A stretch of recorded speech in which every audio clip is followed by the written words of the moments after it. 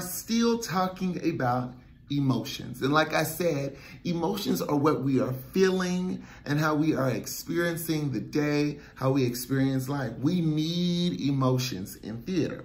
So I have a little project for you, okay? I need you to help me out. Now, this emotion is what I'm feeling today, and it's joy. I know it's written crazy because Mr. Johnson is silly, but it's joy. I feel so much joy today. So how do I show that emotion? I smile a lot. I may walk really joyfully. I may move my fingers and move my body with a lot of joy, because joy is happiness. Joy is smiling. That is joy. Now, what I want for you to do is I want you, with maybe a parent or by yourself, go and write down an emotion that you're feeling right now. It could be happy. It can even be sad, okay? Once you write it down, I want you to send me your videos, okay? Send me your videos and let me see how you are experiencing or showing that emotion, okay? I want to see you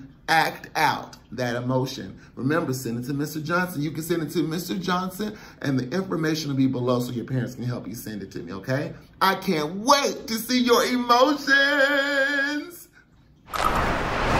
All right, superstars, you made it to the last part of our theater class. You did amazing. I'm so proud of you. Listen, you know how Mr. Johnson likes to end his class.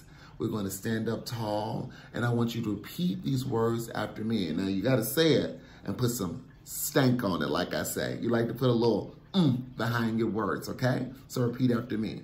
I promise to be bold. Let me see you being bold. Good.